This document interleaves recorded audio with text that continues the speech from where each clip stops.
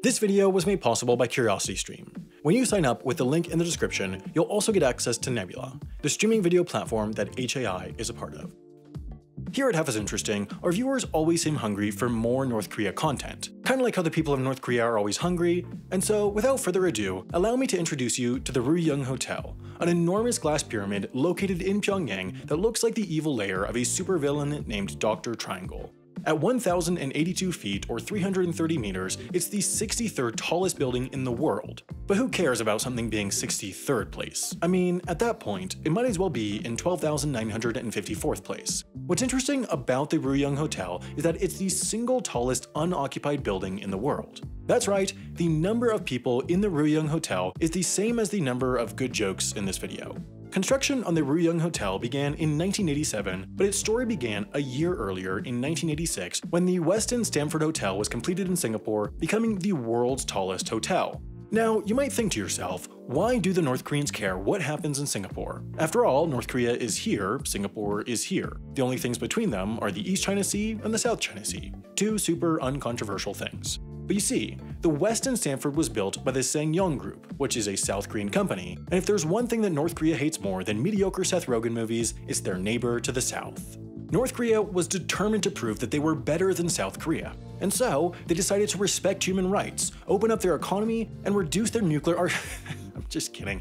They decided to build a giant glass nightmare hotel. When completed, North Korea's Ryugyong Hotel was to be the tallest hotel in the world, and for the first 5 years of construction, it looked like they might actually pull it off. But then, in 1992, everything ground to a halt because the North Koreans ran out of money. Well, more accurately, the USSR, who was giving a ton of aid to North Korea, ran out of money, and even more accurately, the USSR didn't so much as run out of money as they did politically collapse due to a combination of democratization, foreign pressure, and the type of economic policy that included funding a 330-meter tall pyramid in a country that can't even afford Pringles.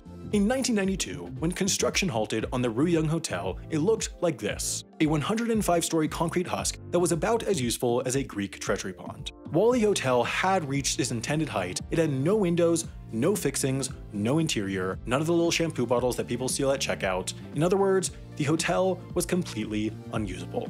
This was particularly troublesome because the North Koreans had spent about $750 million building it, which was 2% of the nation's entire GDP. For context, 2% of the US's GDP would be $387 billion, which is about as much money as Jeff Bezos, Bill Gates, Warren Buffett, and Mark Zuckerberg have combined, or it's how much money the bottom 50% of Americans have combined, which is fun.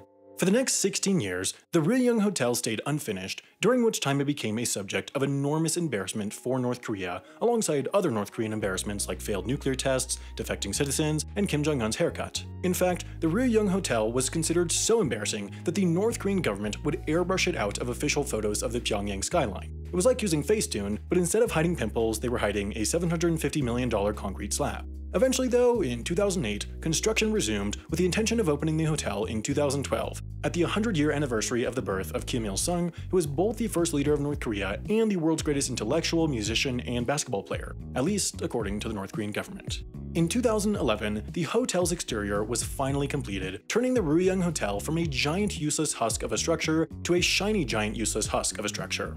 Since then, various opening dates have been set and cancelled, mainly because while the hotel may look finished from the outside, on the inside, it looks like this, more like a course in Tony Hawk Pro Skater 2 than a hotel. Today though, while the hotel remains closed, it does finally have some purpose. In 2018, an LED display was fitted to one side of the hotel, and now it shows animations and even scenes from North Korean films, because after all, movies help you forget about your problems. Problems like that your government spent all its money building a pointless giant hotel movie screen so that they could show up a South Korean hotel from 1986.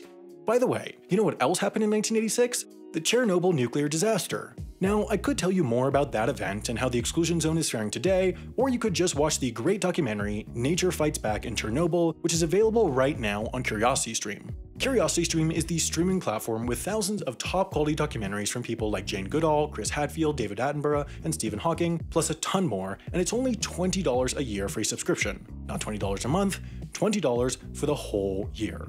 Plus, when you sign up for an annual subscription to CuriosityStream at curiositystream.com/HAI, you'll also get access to Nebula, the streaming platform made by myself and a bunch of your favorite YouTube creators, which is filled with ad-free versions of our videos, plus a bunch of awesome original content like Grand Theft Auto, a car review show by the guys behind Real Life Lore and Second Thought, or The World's Most Useful Airport, the documentary I made.